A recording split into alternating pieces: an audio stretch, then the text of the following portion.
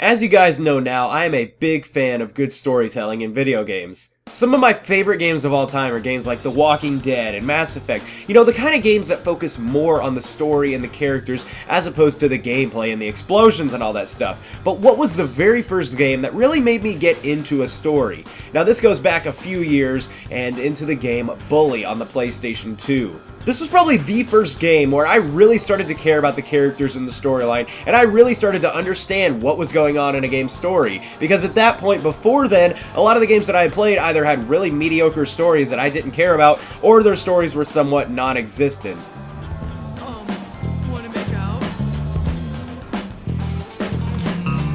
But even though, now that I look at this game's story now and see that it's really pretty average at best, I thought that this game's story was the bee's knees when I was a kid. I mean, now I look at it and I just see a very generic high school story of, like, the dork becomes the hero and all that stuff. But when I played that as a child, I thought it was absolutely awesome, mainly because, like I said, it was the first story that I really started to care about.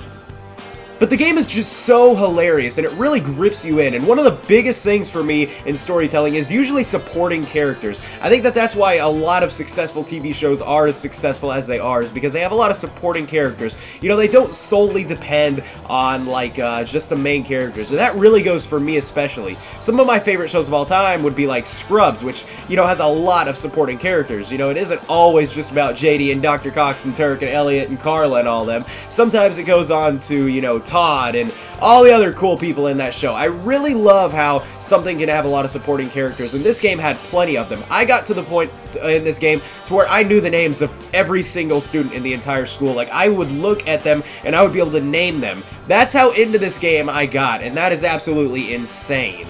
Even though nowadays I look at this game and see a pretty typical story, as a child it was like the deepest story of betrayal and character development that I had ever seen in my life, and I thought it was absolutely insane. And that is why Bully was the first game to actually grip me into a story. That is it for this video, but for now I would like to thank you all for watching. Hope you have a nice day, and goodbye!